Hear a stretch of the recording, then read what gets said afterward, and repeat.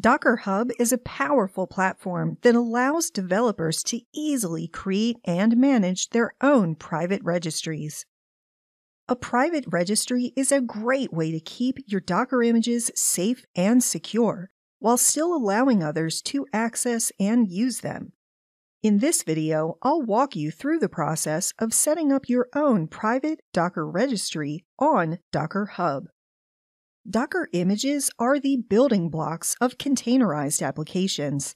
They're pre-configured snapshots of an application and its dependencies, including the operating system, runtime, libraries, and other components. With Docker Hub, you can easily share and distribute these images to other developers, teams, or even entire organizations. To pull an image from Docker Hub, you can use the docker pull command. This command takes the name of the image and the tag or the version of the image as arguments. For example, to pull the latest version of the community static site image from Docker Hub, the command would be docker pull precar 1989 /static site. After pulling an image from the hub, you can use the docker run command to start a container from the pulled image. In this instance, we're using the D flag to run the container in detached mode, and the P flag which will publish the container's port to the host. To set up a private Docker registry on Docker Hub, first you'll need to create a new account on Docker Hub if you don't already have one.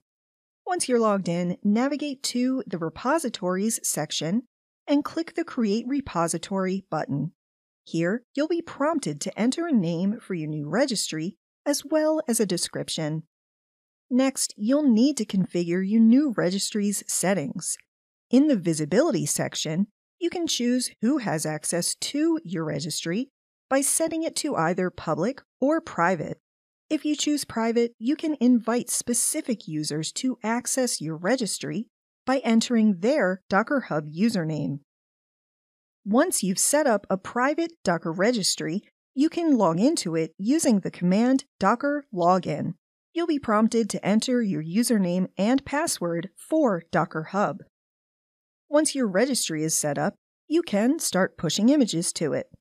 First, you should tag your local image using the name of your new repository to keep things organized using the docker tag command. Then, you can use the docker push command, followed by the name of your registry and the name of the image that you want to push.